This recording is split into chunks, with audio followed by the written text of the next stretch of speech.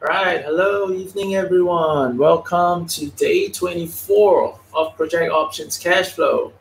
This is Terrence Tan over here and sharing with all of you how you can improve your trading and how you can use options as an investment tool to improve your portfolio performance. Okay, let's give some time for more people to stream in over here. All right, hi Uncle Fu, hi Gary, hi Josephine. All right, today is going to be a special day, all right, because I have one of my mentors over here and coach coming in to share an important topic with all of you.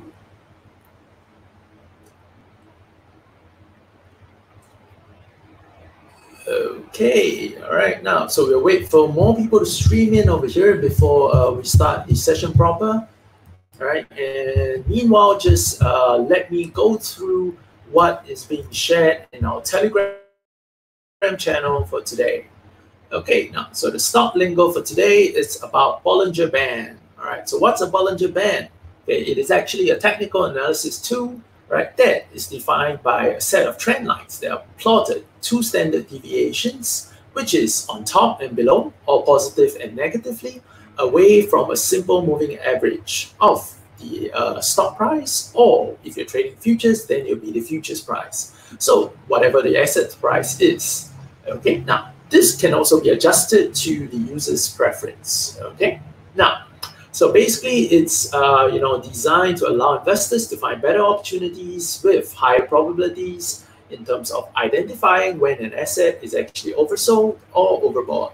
So pretty much to sum things up, it's just a technical analysis indicator that people actually use to try and time the market. Okay. Market started off the day negatively today, right?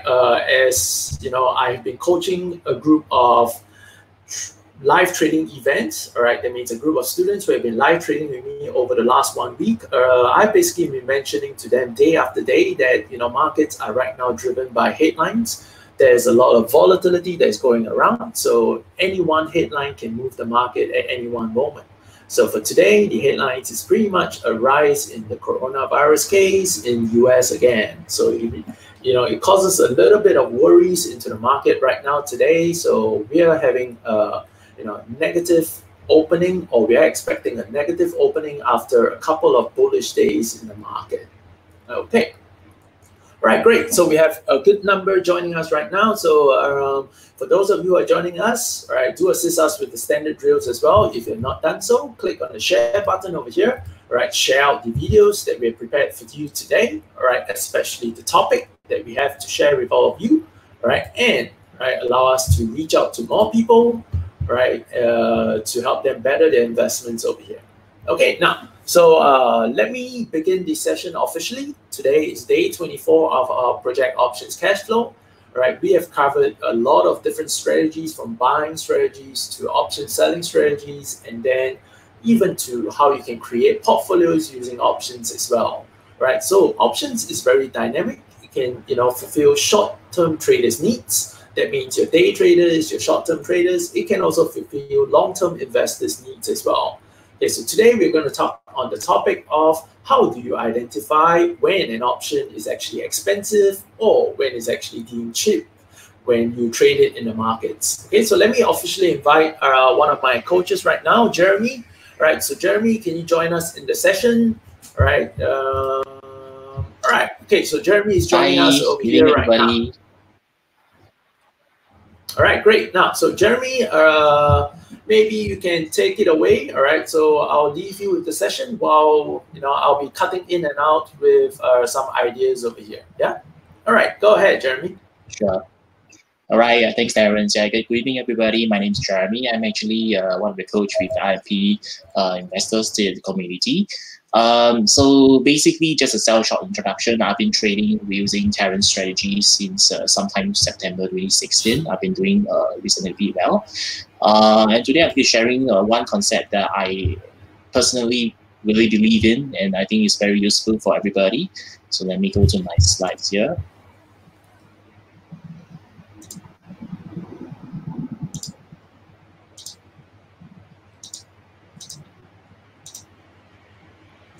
Okay, so welcome everybody. It's part of the Project Options Cashflow series. All right. So today actually I will be doing on the volatility portion of option premiums. All right. So basically we'll be touching into the Black-Scholes model in terms of like how do we understand how options premiums are actually priced. We will be going into the understanding the volatility in terms of implied as well as historical volatility of the underlying as well as all the options. Next, we're going to be going to some trade applications as well as the pros and cons of using the trade application. Now, as a warning before we start the session here, this is during my days in university doing volatility as well as the Black-Scholes model. This is actually a whole lecture worth. We're looking at about 3 hours, 4 hours kind of a lecture. So we're going to do a very quick touch and go and straight away into the trade application, how we can use that. So it's going to get a bit dry, but let me try and make it more interactive and easy for you to pick up in terms of how we're going to use it. Okay, so before I move on, right, I'm just going to share something that's very close to my heart. All right, so personally, I am a very big fan of the McDonald's as well as the Big Mac.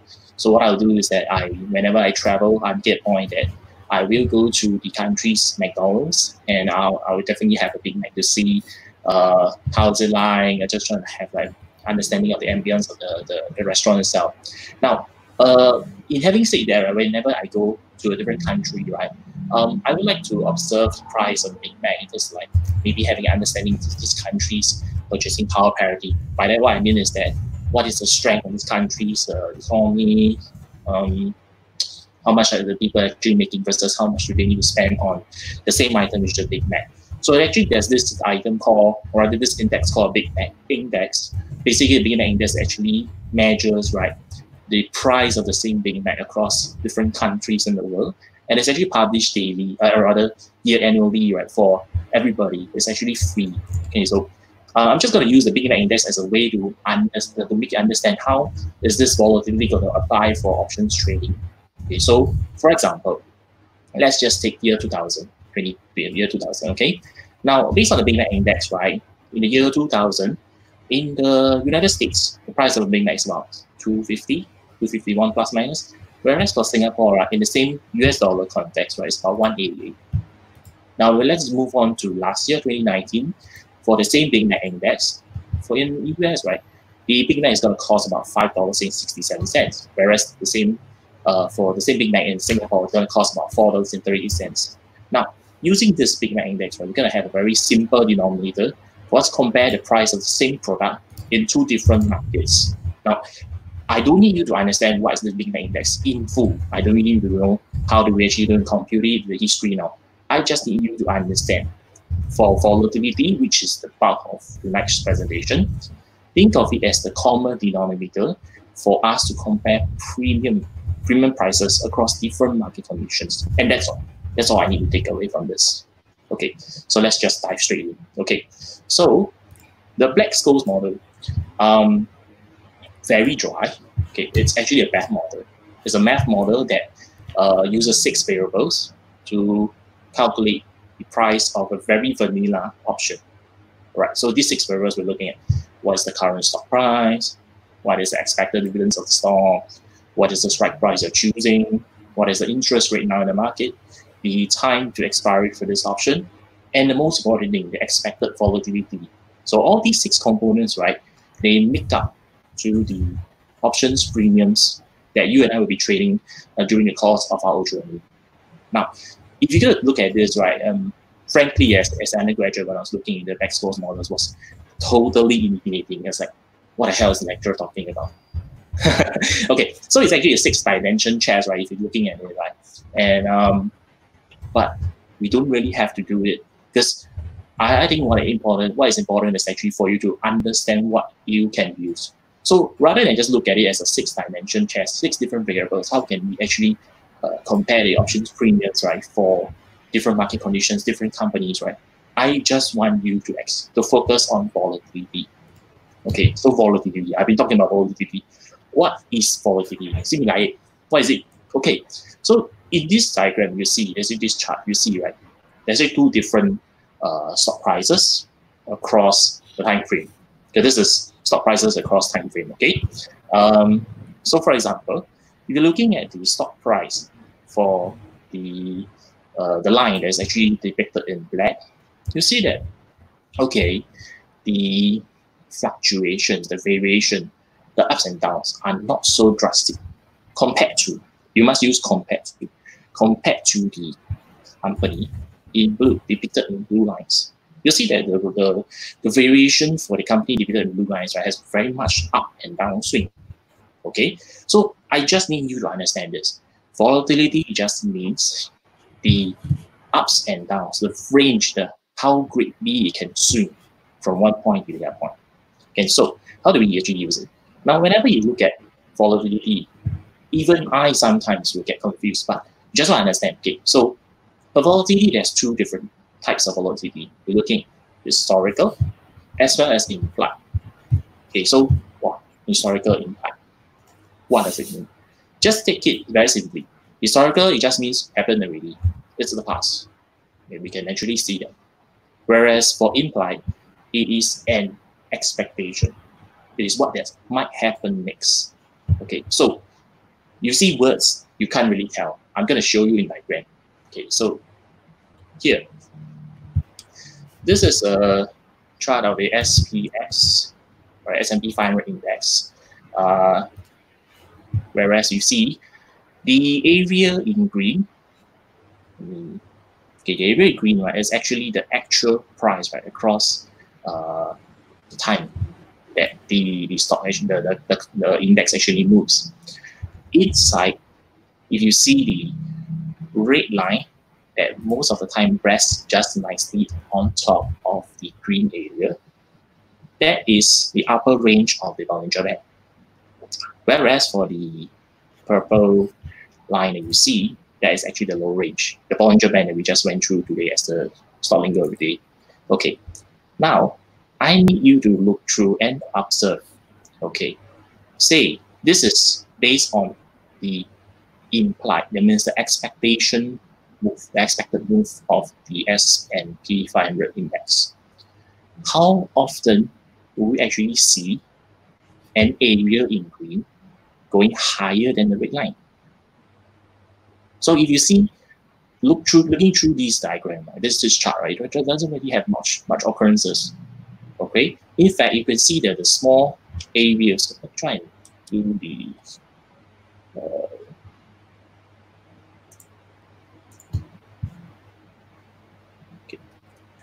Okay, so these small areas in black, right, underneath all the red lines, these are the moments whereby after the actual movement happened, compared against the expected movement, you realize that the index actually didn't move as heavy, as much as the expectations.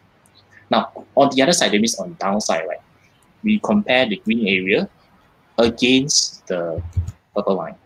Okay, you'll find that there are not a lot of black spaces underneath the purple line. Okay, Jeremy is struggling very weird lingo, you don't understand it. So let me put it in plain English. Very simply, the market consistently over projects both the upward and the downward movements. Again, the market consistently over projects both upward and downward movements. That means for us to be an option seller, it's actually more advantageous to us because based on the past occurrences of all these movements, right? It's always, or rather, it's more often that the market actually didn't move as much as expected to be. That means the options premiums are mostly overstated as compared to the fair value they have. Okay, so how do we actually use this? Okay, so I need to introduce a little bit of different terminology here for you to pick up. Okay, now the traders out there, what they might tell you is that, oh, implied volatility rank, implied volatility percentile, you need to know the difference. You need to know absolutely how it's determined for you to understand this. Now, they are right in a certain sense, but in terms of trade application, I don't need you to understand everything. I just need you to understand that implied volatility rank, or the IVR, or the implied volatility percentile, both of them is just a way for you to gauge the implied volatility against the past 52 weeks volatility. Again, they are a benchmark, they are a measurement relative to the last 52 weeks volatility. Okay, so basically they are like something like a rank or a percentage between the high and the low of volatility for the last 52 weeks. Okay, so how do you use this? How do you use this? There are actually 3 different rules. Okay, the 3 different rules is a permutation of the last 2 pointers, the last 2 bullet points I mentioned. The best case scenario, which doesn't happen often, and you should really consider to do the trade if you really see this, is number 1, first criteria, the S&P 500 ETF. Let's just use the ETF, SPY. Implied volatility is actually, or the implied volatility rank or the percentile is more than 50% currently. First criteria. Similarly, in the first condition, the second criteria, you need the company or the counter that you're trading to have a volatility, implied volatility rank, IVR or IV percentile. I'm just going to call that implied volatility, okay? Implied volatility that is even higher than the SPY that you have. So first criteria is the SPY must be more than 50%. The company that you're trading must be more than SPY. What this means is, okay, SPY is already very freaked out now. Then the company is even more freaked out than the SPY. So you expect that the option premium is going to be very, very inflated, and it's going to give you a lot of cushion and room to be wrong. All right, so coupled with other factors, other things, be it technical, be it fundamentals, you're going to have a very good chance for you to be profitable in the trades. Okay, the second scenario, okay, why I have the second scenario is because the first scenario doesn't happen very often. It's going to wait only for the first scenario to take a trade, right? Then you're really going to be a very, very passive trader or investor. Okay, so for the second criteria, what we need is when the company or the counter you're trading has an implied volatility of more than 50%. Okay, so the second scenario is the implied volatility of the company you're trading is more than 50%. That means this volatility now you're trading, this company's volatility now is actually more than the median, the half of the last 52 weeks volatility. I to say is actually more expensive than not compared to the last 52 weeks. Then this happens more often. If you do a screen on your platform, or you use a different range of different stock screeners, right, you can actually have a short list that actually shows up all this screening very often.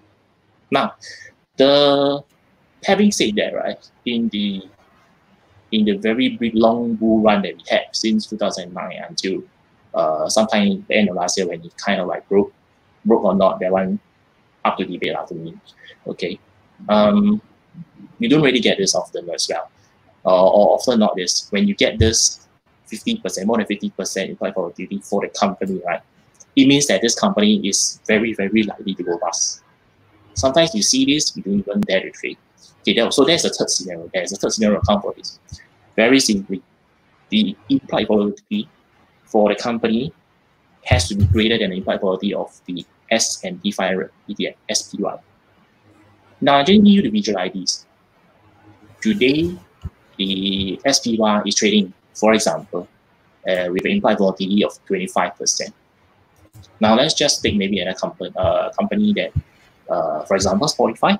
So let's say Spotify is trading at implied volatility of, say, 30%. Okay. Let's not go into the details of how is IVR, high percentile count.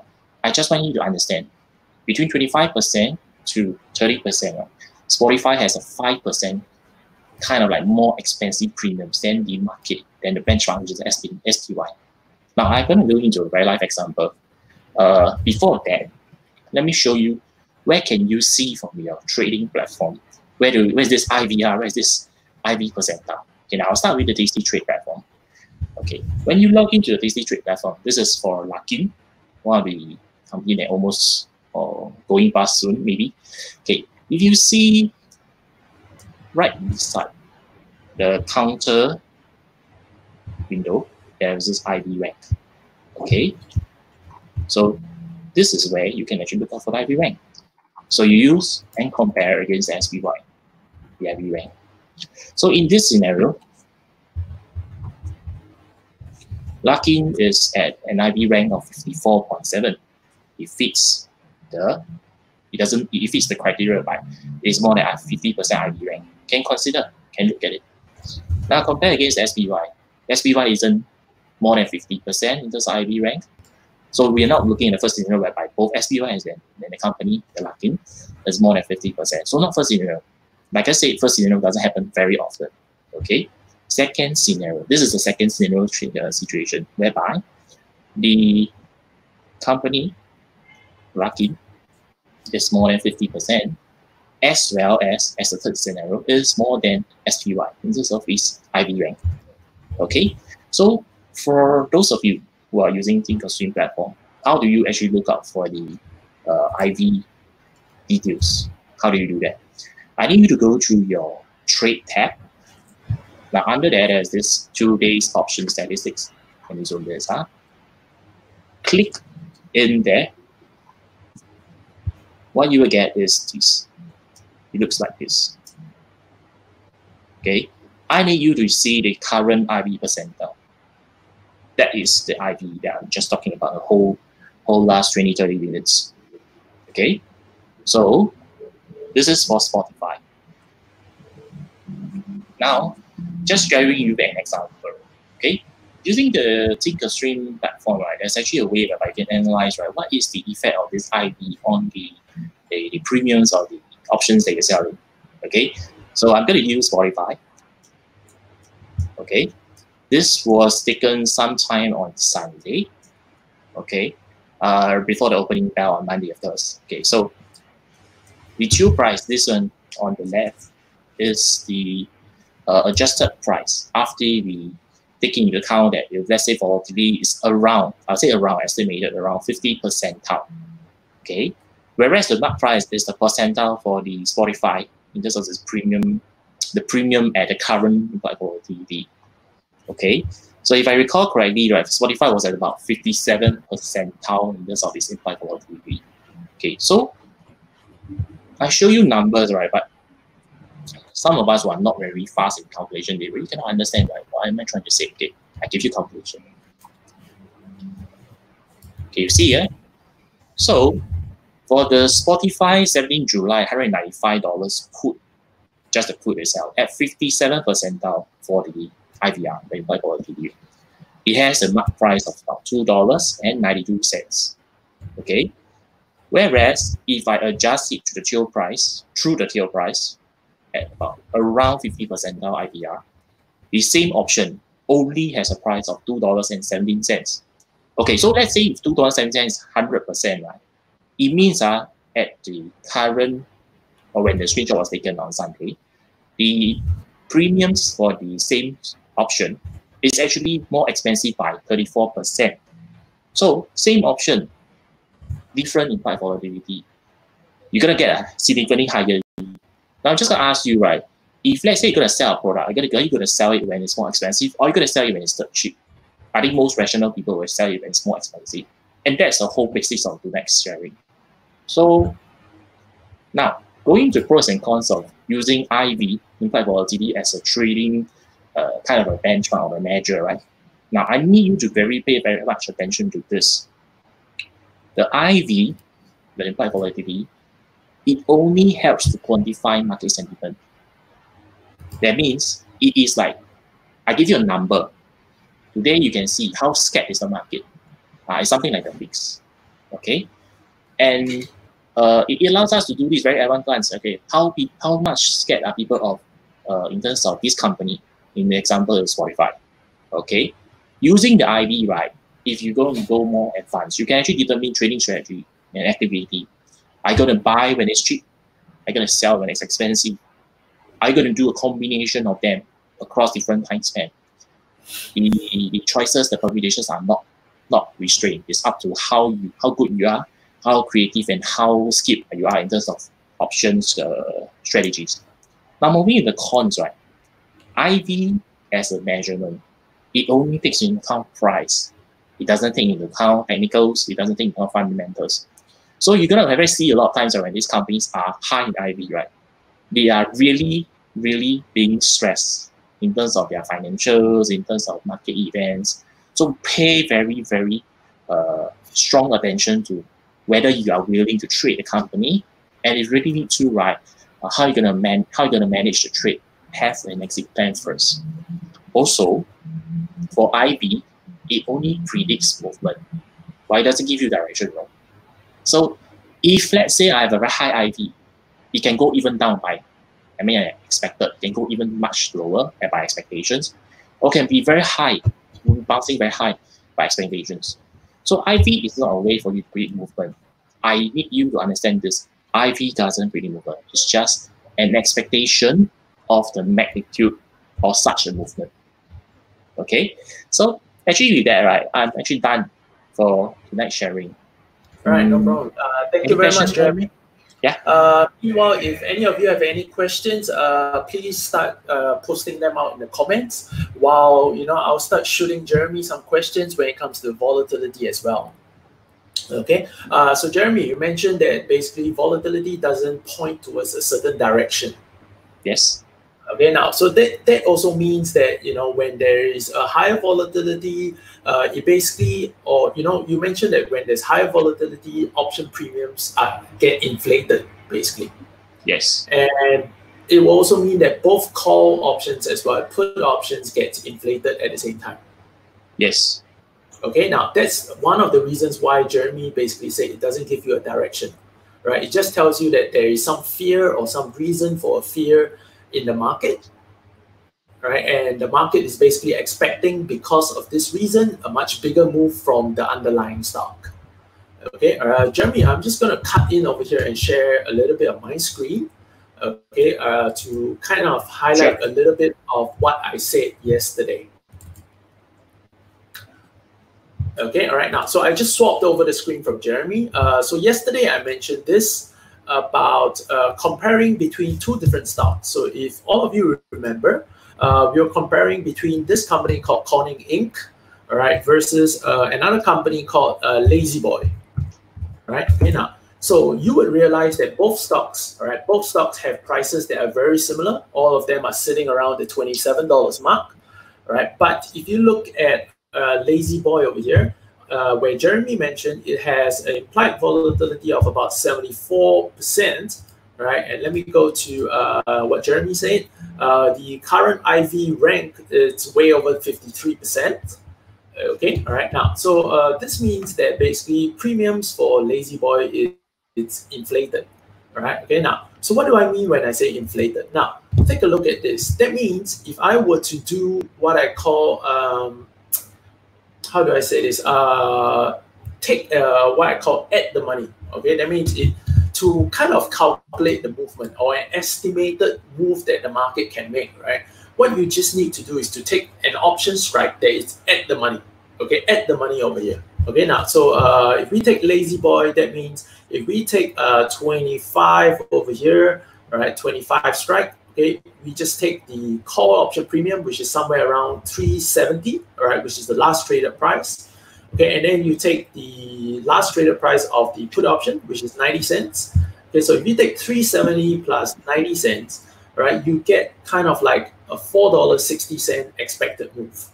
Okay, all right, now, so that's actually what the option pricing is actually trying to tell you. It's trying to tell you that the market actually expects kind of the stock to go up or down by $4.60 over here. Okay, now, but if I were to hop over to GLW, okay, all right, GLW.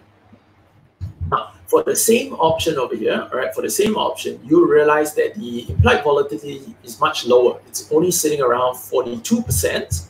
All right, sitting around 42%. Let me just take a look at IV rank is the same. All right, now, so sorry, let me get that back, right? Okay, now, but because the implied volatility, which is the current one, is much lower, all right, than the other one, okay, what you see right here now is that if I take an at the money option, all right, I am expecting around a $1.17 premium from the call option, which is at the money, right, plus about another $1.13 from the put option. So if I add both of these together, right, that would give me an expected move of around $2.30. Right, so can you see how implied volatility starts to tell you a little bit about what the market expectations of the move actually is? All right, so it basically expects the market to move by a bigger percentage. All right, so that's what implied volatility does. So while Jeremy said over here, it doesn't really exactly tell you the direction, but it just tells you that the market is expecting a much bigger move. Yes. Okay, Jeremy, anything to add on to this?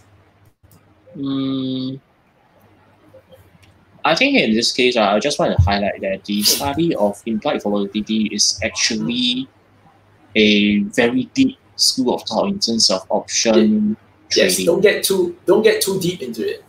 Yeah. All right. Okay. Don't get too deep into it because you just need to take it from a more simple approach. Like basically what I said yesterday. If you are a buyer of an option, all right. If you are a buyer of an option, all right. What you need to expect over here is this: when you're buying a particular option, be it a call or a put option, right, during a high volatility period, that means a high implied volatility, right, you better be sure that your targeted move from the start, right, it's going to be bigger than what the options are indicating to you, right? That means like for lazy boy over here, we saw that the market is expecting around a $4 movement up or down. It doesn't matter, right? But let's say if you're buying a put option because you expect it to go down, right? You better make sure that you expect your expectations or your target price on lazy boy, all right? It's a target price that's $4 lower if you're buying a put option. All right, because if it's anywhere less than that, that means by buying the put option, right, you may not be able to be profitable at the end of the day, right? Because if you buy, an option that expects a $4 move in order to profit, but the stock only drops by $2, for example, you're still not going to win at the end of the day. Okay, all right, now, and that's also assuming that whatever event that may happen, if it happens over here, after the particular event becomes a fact, all right, what's going to happen is the implied volatility is actually going to drop, all right, and when implied volatility drops, it also causes the option premium to drop. So what you also did over here was you bought something that's expensive, right, but maybe a couple of days later, it suddenly became cheap again. So you realize if you're a buyer over here, it's a disadvantage to you because you have paid, a much higher premium price to buy a particular bet, all right, okay, but just 2 days later the bet became a cheap bet after that, all right. So just because of the volatility streak that we call it over here, right, you would actually already be looking at some losses, right, even if the stock moved in your favor, right, just because the option became cheap due to volatility.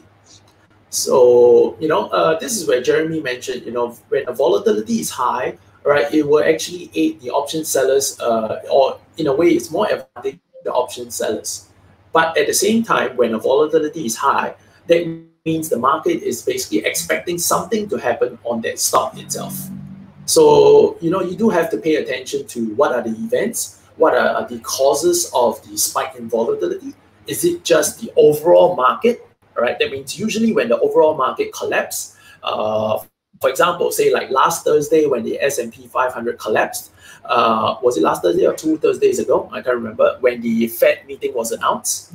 Okay, so it caused the market to collapse by 7% in a day, right? That would cause implied volatility to spike.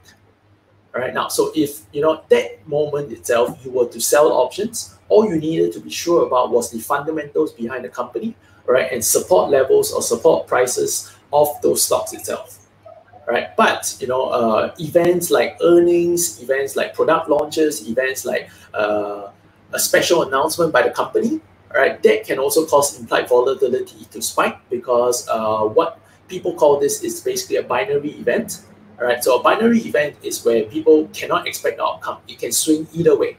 So the only way to price this into the picture is to increase the premiums of options, right? That's how market makers basically use to protect themselves. Think about it this way. Think about it this way. If a money changer, a particular money changer, all right, realizes that a particular currency over here is so popular that he's running short of supply, All right, now, so what he's going to do over here is, if he realizes that, right, he's going to try to increase his profitability from, whatever remaining stock he has left for that day. So, what he's going to do is he's going to probably widen up his buy and sell prices for that particular currency itself, just to try and increase the profitability of it. Okay, why? Because he kind of knew that, it's kind of in demand over here. All right, so this demand is basically an expectation of the stock price movement. So if the market tells, everyone that I expect the stock to move by a lot more, all right, so what I'm going to do is I'm going to make the option prices a little bit more costly. Yeah, okay. All right, so, you basically try to weigh it out of a risk versus reward in this context over here, right? The wider movement, what are the causes of it? What's the implication of it? If it's not so severe and not so serious over here, then if you're an option seller, you can still continue to sell expensive options because, you are basically aware of what the risk is, right? And you're just taking advantage of the mispricing over here because you are clear of what your expectations and what your wants are. Okay, all right. Okay, back to you, Jeremy. Anything to add on? I think in terms of the trading, right, as a sharing in terms of my experience using this, right, I'm gonna tell this very upfront. If any of you guys are gonna decide that you're gonna trade purely or very closely just following the implied volatility, right, it is very frustrating to do so. Now let me explain to you why. You're gonna have nights, right, that you're hunting for the counters, and then you're like, oh, there's nothing that really fits my criteria.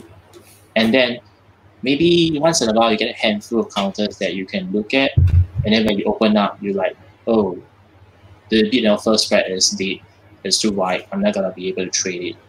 Or when you see such a counter, the company is really bad in terms of be it technicals, be it fundamentals. So like for example, when you see, for example, like a company like Luckin happens to open up on a implied volatility trade. Now, how many of us will actually have the method to actually take this trade? Now, that being said, right, so if we focus, I mean, at LMP here, what we do is we focus on very good, very solid companies with proven track record. And you could structure a trade and be patient enough to stick to a strategy whereby if you're going to be right, you're going to be paid off very well because you're selling very inflated premiums. Whereas if you're going to be wrong, you have a way to fix your repairs, which most of us in the community know how to do it. Yeah, so doing that actually gives you an edge compared to the other people who maybe is just buying options to benefit from the upswing, downswing within this 2 months period of time. Yes, they're going to make a lot of money, but is it going to be something that can consistently pay them in the next 5 years, 10 years, 20 years? Frankly, I don't know, but I believe what I do now can pay me for the rest of my lifetime. Yeah. Okay, now I think for everyone, in case you're not part of our community, what Jeremy is just trying to say, it's a choice between being a buyer of an option or being a seller of an option for cash flow over here. Right, because in our community, I'm Possible Investors, we are mainly portfolio. Once again, let me say this, we are portfolio-driven option sellers, which means we're looking for great stocks, but we're capitalizing and making money from these stocks by selling options, right? So I think the best way to sum today's topic up is really this. Think of volatility, right, as an add-on, right, an add-on. Like what Jeremy just said over here, nobody, like for example, nobody probably would trade a stock just on using, for example, say, let's just use the indicator I used today. Nobody trades, for example, a particular stock just using Bollinger Band by itself, right? Bollinger Band is just kind of like a confirmation over here with a thesis that, the trader probably already has formed in his mind itself. All right, so you can't use it as a standalone. It should be just something that is additional, right, before you actually execute the trade or make the trade decision. Okay, now so if you're option sellers, the first decision will still have to be the fundamentals behind the stock. Second decision will probably be, where's the support level? How are you choosing your sell strike price over here? All right, and then maybe you want to determine, all right, right now when I choose these options, is is it considered expensive? Is the volatility high, or it's on the cheaper end over here where the volatility is low? All right, now how does this differ over here? All right, now let me just add on a tip over here. All right, anybody wants a tip if you're an option seller? All right, okay, anybody wants a tip if you're an option seller over here? Right, okay, now that means what's the difference? All right, in terms of strategy you should apply when market is in high volatility, all right, versus a market when it is low volatility. Okay, all right, if you do over here, type I do. Okay, all right, leave a comment, I do. All right, leave a comment, I do. Okay, all right, I do over here, right, and then I'll share it with you. Okay, there has to be a learning point of everyday session, right? Okay, so since today it's about topics over here on volatility, all right, so all right, I'll share with you. Okay, that means when you're seeing a high volatility, all right, on a fundamental stock that you're happy with, and then you have already picked up a strong support level where you have decided, okay, I'm going to sell my option over there at that strike price. Okay, now, so how does a high volatility environment differs in terms of your strategy decision versus a low volatility environment? Okay, all right, now. All right, now. So Jeremy was basically, kind of hinting to me, did I just make everyone fall asleep over here? I'm doing this to prove to him that they're listening. Don't worry. All right, yeah. So I'm proven right over here. All right, okay, now, so this is correct then. Jeremy, don't worry, everybody's still around, okay? Everybody's just listening attentively, okay? Now, so the difference is this, when markets are in high volatility, okay, let me do this, okay? Let me share my screen again, okay? Let me get the period right, okay? And then let me share my screen with you. Give me a short moment.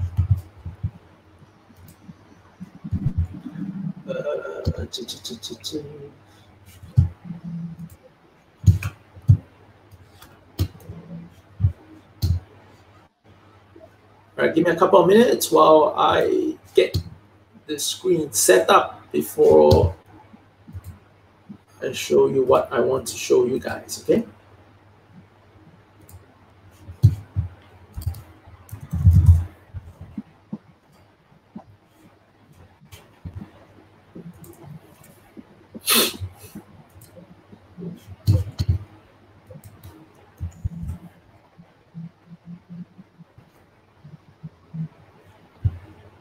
Right, okay. All right, great. Now, so let me show this to all of you now.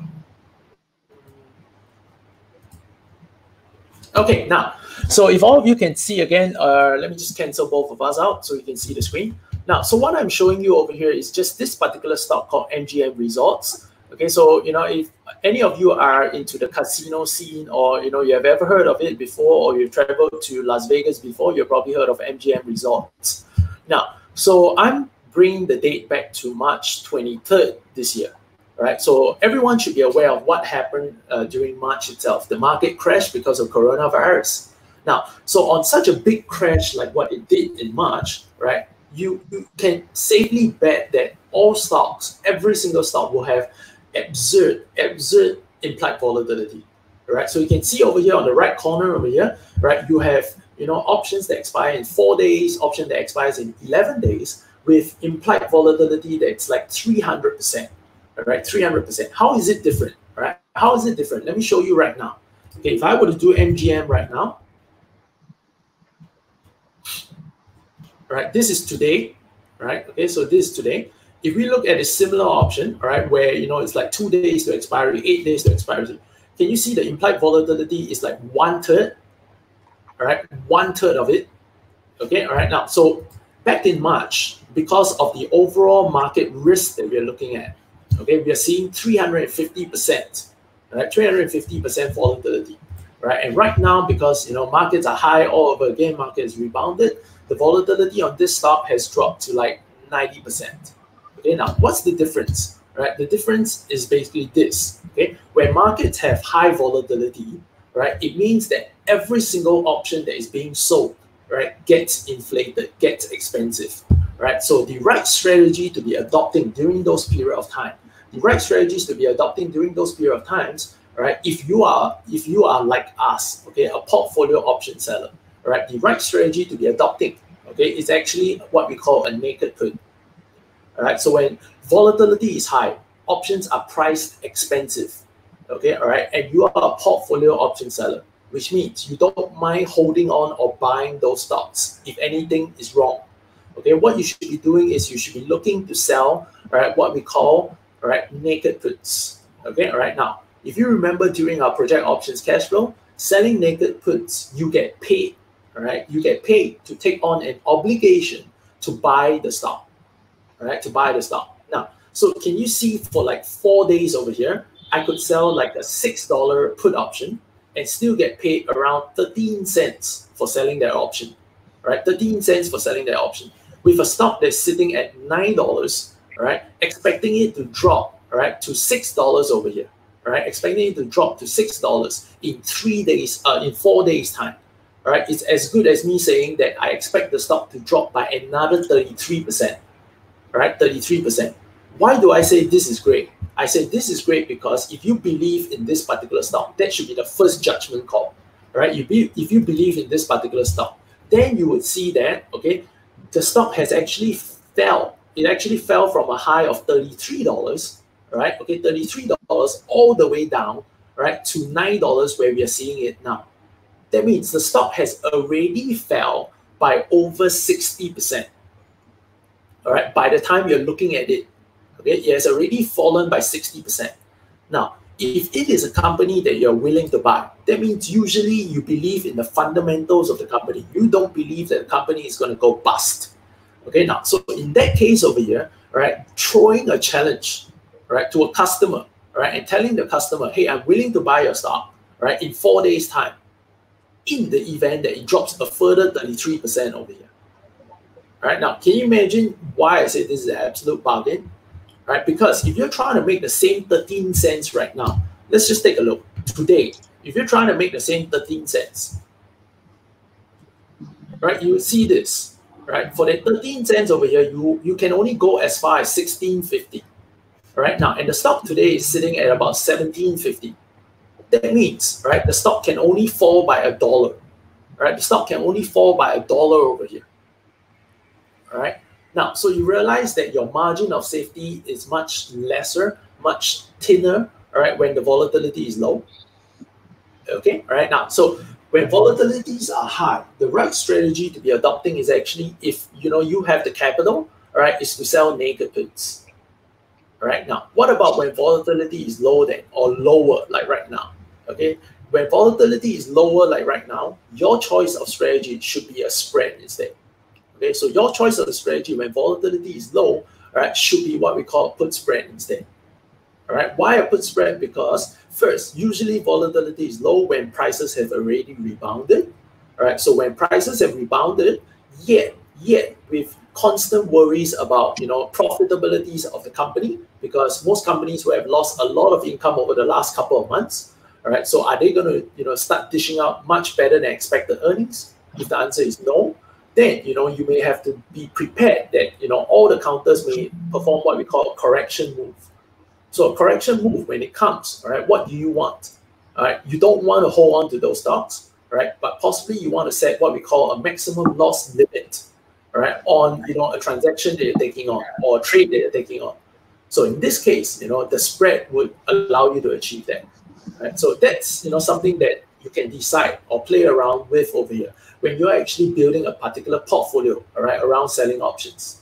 Okay, and more so if you're building a portfolio which is now sizable enough. Okay, all right. Now, so I just hope I added a little bit of context over here in terms of volatility and the right strategies to be adopting over here.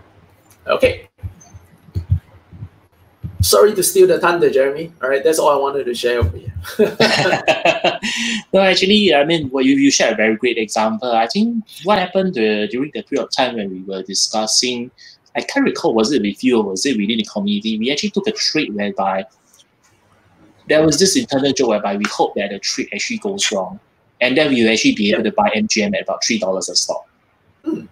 Yeah. So it was kind of one of those stock, the trades that I kind of wish I could have had more, but when you want to do a portfolio trading, you have to manage the risk. Yeah, but it was one of those that it paid very well in terms of the time frame, the return, the overall profile. Yeah, so while we didn't really identify the trade using IV, at least I didn't, but looking at it is actually one of those cases whereby on hindsight, IV actually allow us to actually pay off, to take a very good payoff of the trade. Yeah. Yes. So, like I said earlier, IV should not be the only thing you look at when you're thinking about, for example, selling options. But, IV can help you in part of making your decision, whether, what strategy should I adopt right now, or, what kind of choices should I make right now. Yeah, okay, so that's actually how volatility, inflating the prices of option premiums can actually help in this context. Okay. Right now, so last part over here. Any questions for anyone? Okay, any questions for anyone over here? All right, now I see a question over here. Just a quick one. How can we sell options over here from high price stocks? Okay, now, so I think this question is basically, how can we sell options for higher price stocks over here? One, all right, Jeremy, you can chip in with your answer after I'm done, okay? All right, sure. Now, one, basically, I feel that purely because the stocks are higher priced, even if you're doing it from a trading perspective, right, it will make more sense to do it in the form of a spread. Okay, why? Because first, you get to limit your losses, right? And second, obviously, with a spread, you get to do it with much lesser margin as well, with lower capital base as well. But if you want to first sell options on higher price stocks, you have to be very aware that higher price stocks expect much higher price movements as well, right? So have that in mind before you make a decision. Right? Why do I say this? Because in one of my services over here, we actually sold a call spread on Tesla. Right? We actually sold a call spread on Tesla, and we were dead wrong. Right? We were like totally wrong. We had like a call strike that was sitting around $300 level, and we saw Tesla went from like $300 all the way to $900, right, in that trade. Right, in that trade. Now, can you imagine if that was actually a naked, right? If that was a naked, it would have bankrupted anyone. Yeah, okay, all right. And you have been caught in no man's land, because trust me, if a stock that's moving up so fast over here, you'll probably be telling yourself, maybe I should try closing it tomorrow, maybe tomorrow, maybe tomorrow, maybe tomorrow. But tomorrow, every tomorrow just makes the stock price jump another $100. All right, so it's a balance between when you're losing, it's very hard to make that decision to cut. All right, so why not do it via a spread over here, where even if it jumps out of the gate, all right, you already know where you're going to be cut off. All right, because if you do a $1 spread, then you have kept your losses at $1. If you do a $5 spread, you kept your losses at $5. Right, so I think for that trade we kept our losses at like $5. So when Tesla jumped out by $100, we were already wrong. So there was nothing much we could do, right? So because we have kept our losses, we were able to wait. And we sold an option that lasted about, I think, 1 or 2 months, right? And the weird thing was, the coronavirus happened during that period. So it brought Tesla all the way from 900 back to 300 in a couple of days. So to our surprise, that call spread actually, turned profitable. All right, it was a kind of like a hopeless trade with like 2 weeks to go, but it actually became profitable. Right? All I'm trying to highlight over here is the fact that when you're trading expensive stock, you better know what you're doing. Second, you better know what the stock is capable of doing in terms of how it moves. Okay, and lastly, I think it always makes a lot more sense to do it via a spread. Yes, it may decrease the profitability of the trade itself, but it definitely increases the security or the safety behind it. Yeah. So, and in our guideline as option sellers, we always view risk first. That means we make sure we protect our risk before we go after the profits that we want to make. All right. So, Jeremy, anything to add on? I think if it was up to me, I would actually approach this question from a different perspective.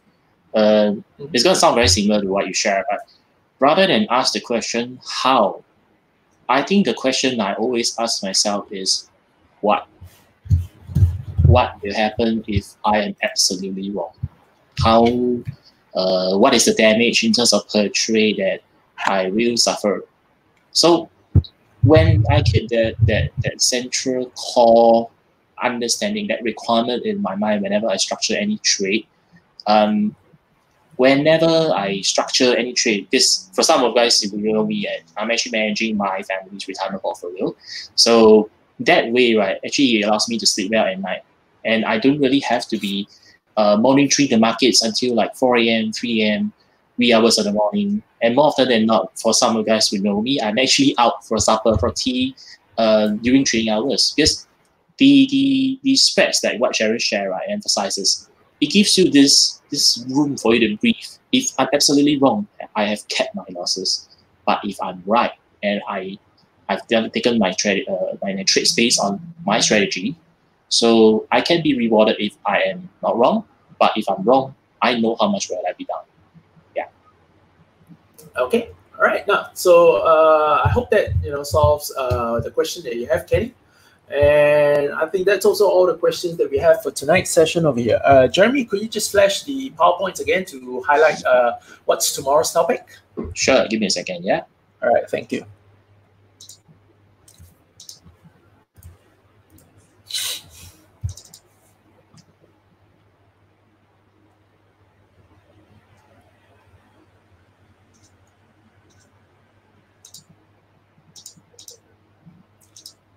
All right, so for those of you who are still with us right now, at the moment, it's not shared yet. Okay, it's coming up, I think. Yeah, there we go. Okay, now, so for those of you who are still with us right now, if you have not done so, help us to share the videos out. If you find that what we shared today is useful to you, right, that means it'll probably be useful to anyone that you share it out to as well. Now, also tomorrow will be day 25, all right, of our Project Options Cashflow. And what I'm going to do is I'm done with the options language. So tomorrow I'm going to do something interesting, right? Tomorrow I'm going to do something of what I call the upseller's option.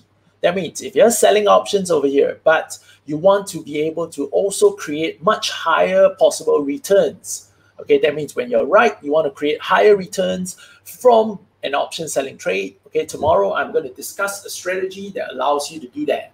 Okay, now, so tomorrow I'm going to show you how you can sell options and yet create returns that could potentially be in the range of like 60%, 100%, 200% even, all right? Of course, that would depend on the magnitude of the stock move. But, okay, you are no longer capped to just the premiums you collect from selling options. So tomorrow, that will be my topic over here. So do make sure you stay tuned with us. Right, tomorrow I'm going to cover that strategy over here, which is going to be exciting if you're an option seller right now today. Okay, so thank you very much for joining us in this session. All right, thank you, Jeremy, for your time as well. I hope all of you enjoyed Jeremy's session over here. All right, I'll see all of you tomorrow, same time, same channel at 9 p.m. GMT plus 8 Singapore time. Okay. All right. Bye bye, everyone. Thank you. Bye bye. Bye. Bye, Jeremy. Good night. Good night. Bye.